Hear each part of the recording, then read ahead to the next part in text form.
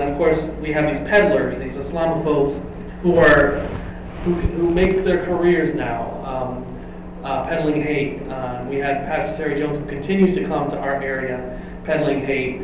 Robert Spencer, he has something called Jihad Watch, and then he has this book. He has many books that says Religion of Peace: Why Christianity Is and Isn't.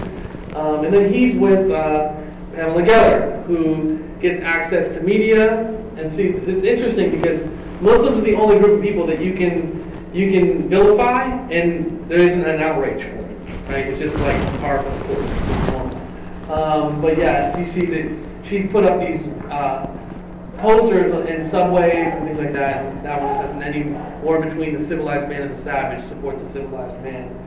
You know, her book, Stop the Islamization of America, because you know America is so Islamicized.